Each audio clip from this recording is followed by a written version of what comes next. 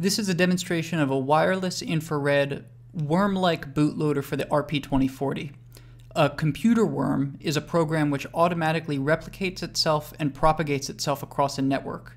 And these sorts of programs are typically associated with malware, but what I'm going to demonstrate is a capability that deploys this worm-like behavior for a good application.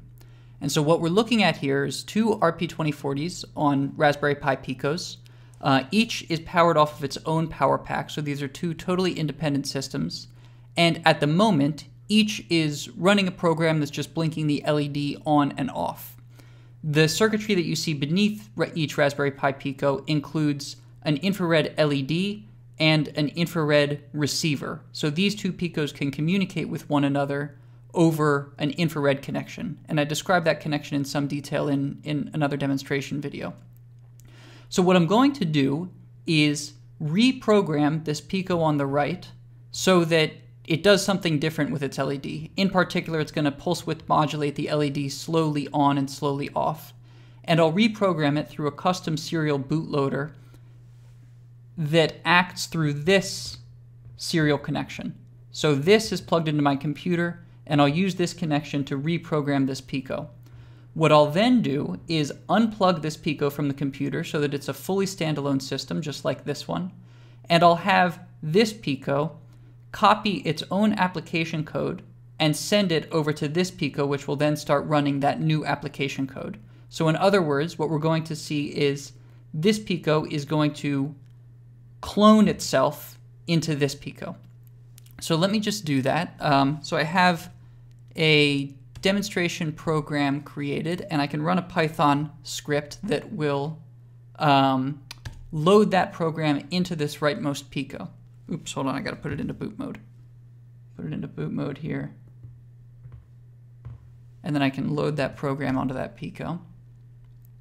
So you can see the LED on this right Pico has started flashing to indicate that it is absorbing a new program, and we can see the progress that it's making towards absorbing that program here on this terminal window. We're about 24% through at this point. So this is going to continue to absorb this new program, and once it has the new program, it'll start executing it. And then what I'm going to do, like I said, is unplug this so that it's fully standalone and have it replicate itself to this Pico over here. So for the moment, this one on the left is just going to continue doing its thing. It has no idea what's going on over here on the right.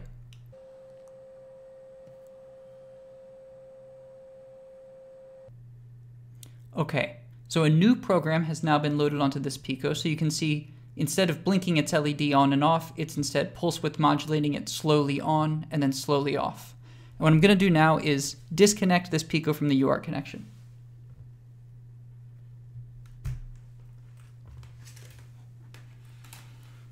So this is now fully standalone. It's powered off of a big battery pack down here. So that's a fully standalone system. And what I'm going to do now is put this Pico into bootloader mode. For this demonstration, I have that transition to bootloader mode triggered by a button push, though of course it could use any trigger to transition into boot mode. So I've put this into boot mode, and then by pushing this button, I'm going to tell this Pico to clone itself to this one. So what we're seeing now is the LEDs on both Picos are blinking on and off, and that's to indicate the data is being transmitted from this one to this one through this infrared connection. Once this completes, what we'll see is the Pico that's cloning itself will resume normal activity. That is to say, it'll just go back to running the program that we programmed it to run. And we'll see this Pico start running the new program that it just received from the other one.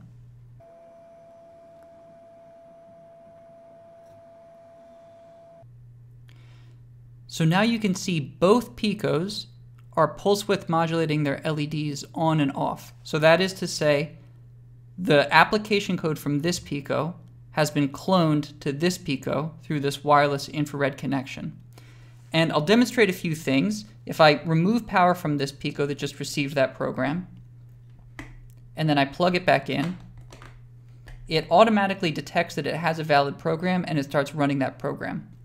And likewise for this one. If I unplug it and plug it back in, it automatically starts running that program again. So what this is showing is we can program a single device, and if we configure our other devices to make them receptive to such things, we can have that program on this device spread to other Picos. Now, to be clear, it's only spreading to Picos that have been configured to receive those programs.